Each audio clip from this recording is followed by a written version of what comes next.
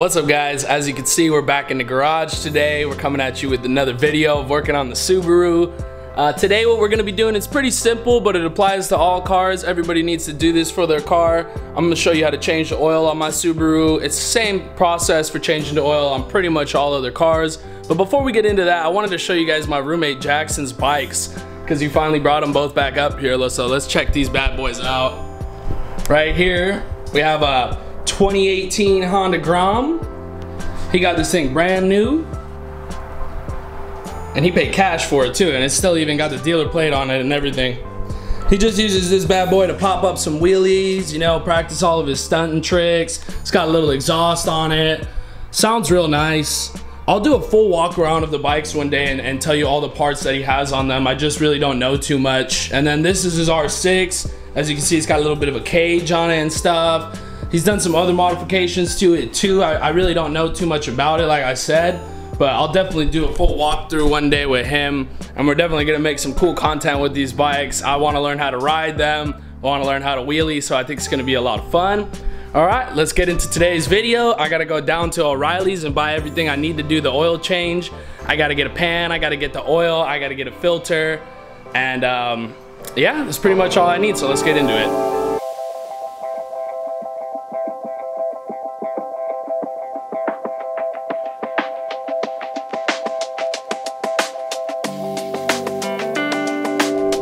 So I just left O'Reilly's, just wanted to show you guys all the stuff that I got to do my oil change. Here we got the Mobil 1.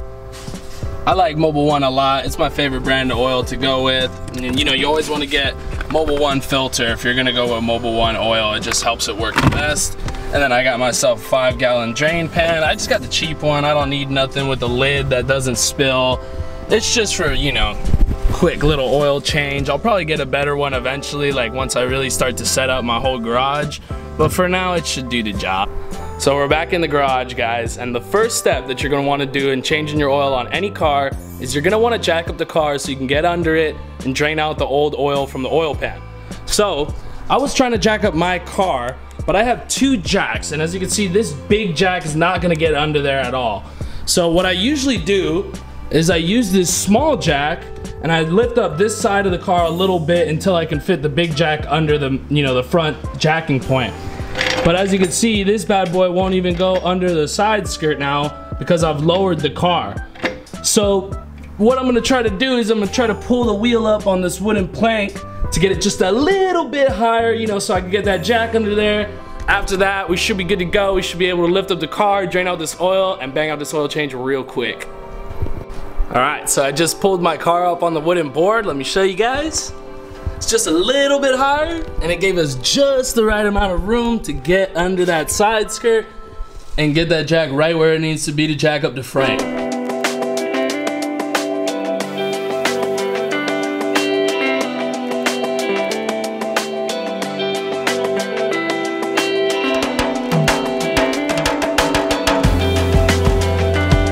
So now we got the side of the car jacked up, and as you can see, we have just enough room to get this big boy jack under there.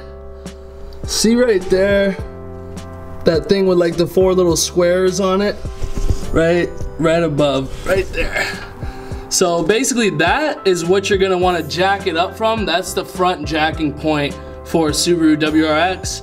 Other cars are gonna have different, you know, jacking points and different ways of jacking them up, but basically what you're gonna want to do for this car is just slide that jack right under there, and it'll jack up both sides of the car evenly. You'll be able to get right under with your oil pan, drain your oil, and make it nice and easy for you.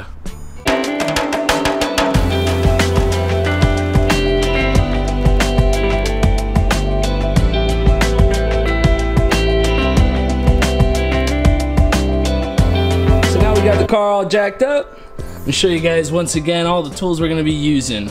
This is our drain pan, and then this is the oil we're going with, Mobil 1 5W20. It is full synthetic. You don't have to do full synthetic. I just like to do it. I'm also going with a Mobil 1 filter, and then we have our ratchet set so we can take off the drain pan bolt. And we also have a funnel. Funnels make it a lot easier, you know, when refilling the car. It's always so annoying trying to pour that oil in without a funnel. You get it all over the place, so I definitely recommend getting a funnel.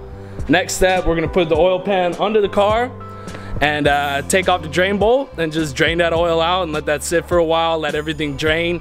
We're also gonna take off the filter and let that drain into the pan as well. All right guys, so we're under the car, we got the pan, we got it all jacked up. I just wanted to show you guys what you're actually gonna be taking off to drain the oil. This right here, this is my oil pan. So you're gonna wanna take off the bolt on the oil pan. It's called your drain bolt. That's right there. And then you're also gonna wanna take off your filter, which is right there.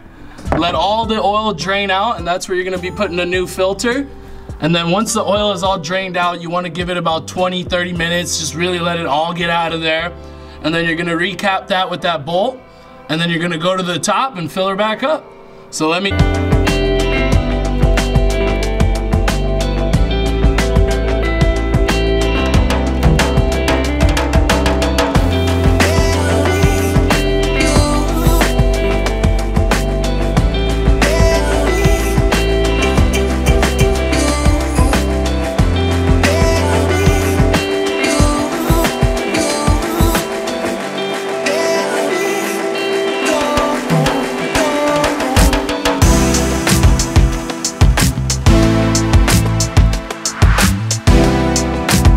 trying to get my filter off by hand, and that thing was just so stuck I couldn't get it off at all. So I have one of these. Now this tool, basically what it is it's like a big ratchet shaped to the shape of your oil filter. So you pop this thing on the oil filter and then you just crank it off. Really useful tool to have, because most of the time this is the hardest part of an oil change, is getting that stupid filter to come off. They're always slippery from oil being all over it, and it's really hard to get them off by hand. Anyone who gets them off by hand usually is lucky. So I'd recommend getting one of these for your size filter. Just remember, every filter diameter is gonna be different, so there's a bunch of different sizes of these, and the filter that you're taking off, like if it's a stock OEM filter, might not be the same size as the new, you know, mobile filter you want to put on.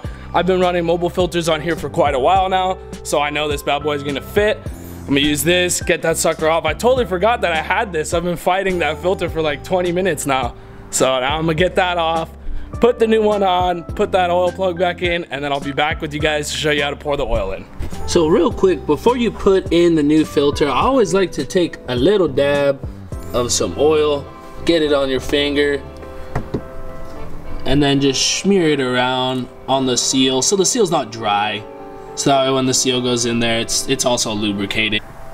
All right, so we're done with the bottom of the car. We put the drain bolt back in, and we also put the new filter back on. Now we're back at the top end of the car. All we gotta do now is pour in the new oil into the motor. So what you're gonna wanna do is you're gonna have to find your oil, where you put your oil into the motor. Some cars, it will be on the valve covers. Other places, you know, other cars, like a Subaru, it will just have a oil filler neck off to the side. That's what that's called. And you just open that bad boy up.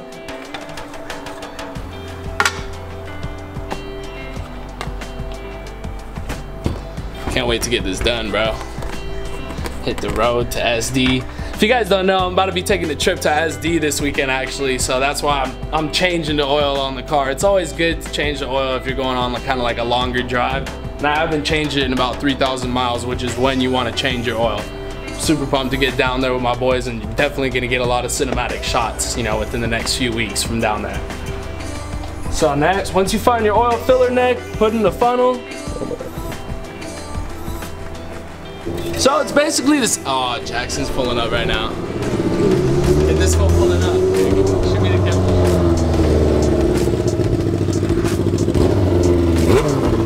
Sounds great. Ah, dang. What's up, man? Good blooper reel. Fucked up your... You heard it coming, huh? Yeah. I'm with my roommates in the garage right now. I got Jackson right here. This is my boy. You know, he just saw him pull up on the R6. And then my boy Kid. But we're gonna play a quick little game, take a little break from this oil change, and we're gonna see. Yeah, bro. Because Kid doesn't know anything. I know everything. I drive an Evo. He does not drive an Evo. Adam LZ's my fucking best homie, bro. We go way back.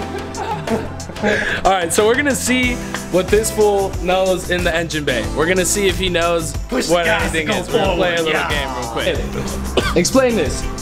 Explain what we got going on in here. What is this? All right. What is that? What is that? This is a GFB response. You know, that basically just gets your fans in here moving faster. What is this? What do we got going on here?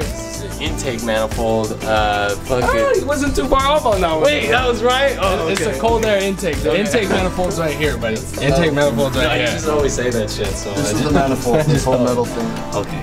You just wanted to say manifold, huh? Intake was right. I did Hey, good. intake, your cool intake. And What's this? That cool Come on, I know you know that's what this your, is. Radiator? Yeah. Yeah. Ding, ding, ding, ding, It's ding. We radiator. got one. We got one. I know that Woo! shit. I know 10 that points. Shit. 10 points. Okay, let's pretty, go easy. Pretty. Okay, what is this? Windshield wiper. There you go. Fucking, All right, so we're 2 for 4 right now. Okay. You got one last chance. Okay. One last chance for redemption. can't like pick What these is this big boy? With my hands on right here. What's that? Yeah. The intake. No. No. And now the last step is to find your dipstick. Mine's right here. You just pull that out and check on it and make sure that your oil is sitting at a sufficient level near the full sign, and you should be good to go. All right, guys, so we got the oil change all done. I hope you guys enjoyed this week's weekly video. I hope you enjoyed kind of a little nonsense game we played with Kip. Hope you guys have been enjoying the channel so far. Please subscribe for more videos like this. You know, like this video, it really helps me out a lot. And leave some comments for me. Let me know what you guys want to see me do. I want to see what you guys want to see next. You know, I'm really excited to get this channel going and to keep it going. So always remember, what your mind can conceive and believe, you can achieve. Peace out.